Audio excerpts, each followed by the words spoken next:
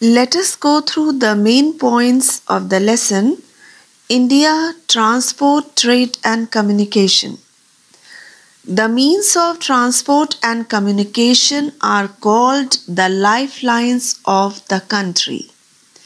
The means of transport are divided into three: land transport, air transport, and water transport.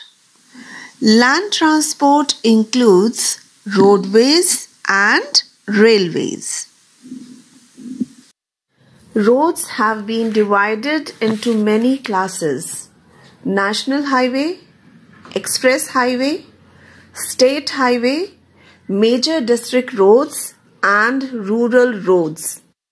India has the second largest road network in the world.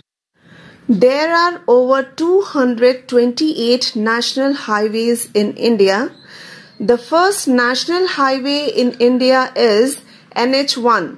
It links Delhi to Attari in Punjab. The National Highway 44, previously known as NH7, is the longest national highway in India. It starts from Srinagar and ends in Kanyakumari. NH47A is the shortest national highway in India. The first railway line started in India in 1853 between Mumbai and Thane. It is the largest government sector with the length of about 66,687 kilometers. It is divided into 16 zones. Railways have introduced metro rail to reduce traffic congestion. Air transport is the fastest means of transport. The route on which aeroplanes and helicopters fly in the sky is called airway. In India, the first aeroplane flew in the year 1911 between Allahabad and Naini.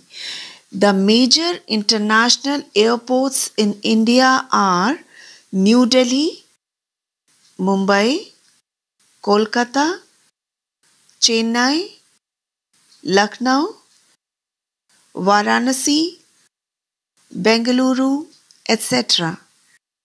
Water transport is the cheapest means of transport. It is divided into two categories: inland waterways and oceanic waterways. The transportation of goods and people by boats and steamers through rivers and canals is called inland water transport. The transportation of goods and passengers by the ocean is called oceanic water transport. India has coastline of about 7,516 kilometers. There are 12 major ports in India which are maintained by the central government. These are Mumbai, Kolkata Haldia, Paradip, Tuticorin, Marmagao, Kandla, New Mangalore, Kochi, Nhava Sheva, Visakhapatnam, Chennai and Ennore. The process of buying and selling goods and services is called trade.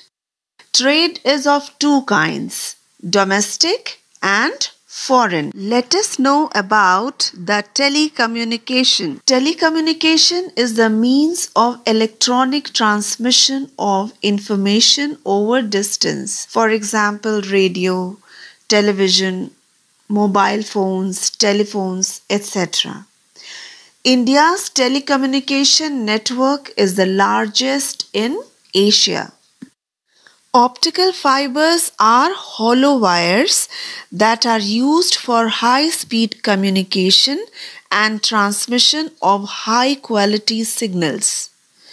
The programs like distance education, village development, women and child welfare, vocational training are made available through the communication satellites.